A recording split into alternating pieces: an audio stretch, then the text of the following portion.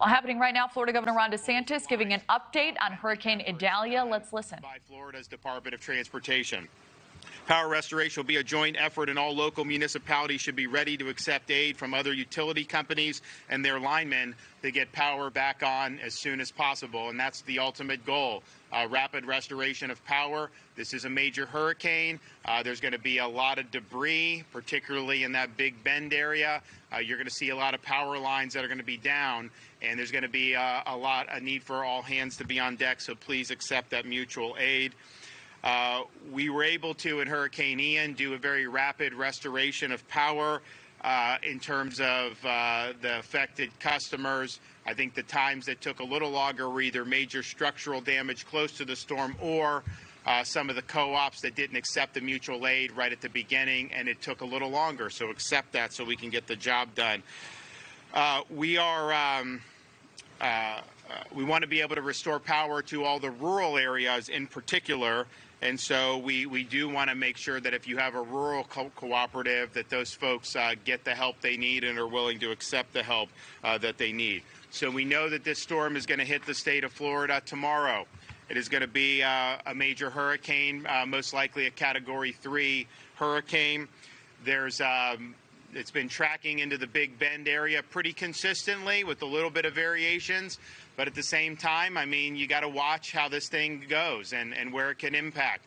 It could veer west and hit places like Tallahassee. It could veer further east and end up impacting more directly other parts of the Florida Peninsula. So just make sure you're heeding the warnings from your local emergency management officials.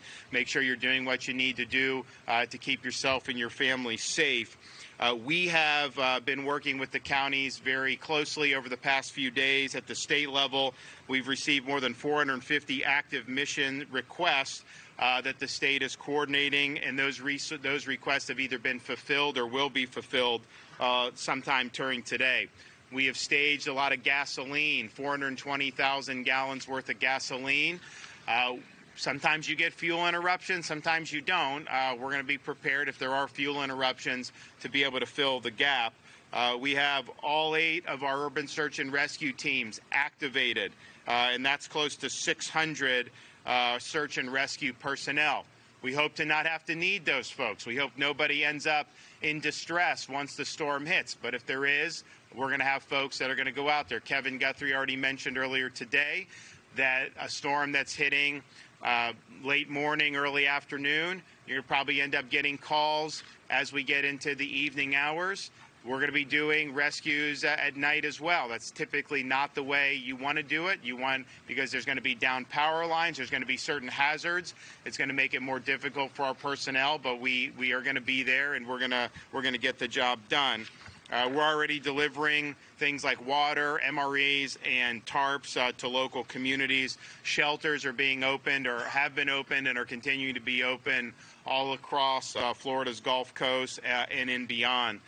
We are deploying the Starlink internet. Almost 250 of those devices have been deployed, and we have over 500 staged and ready to go as those are needed going forward in the future.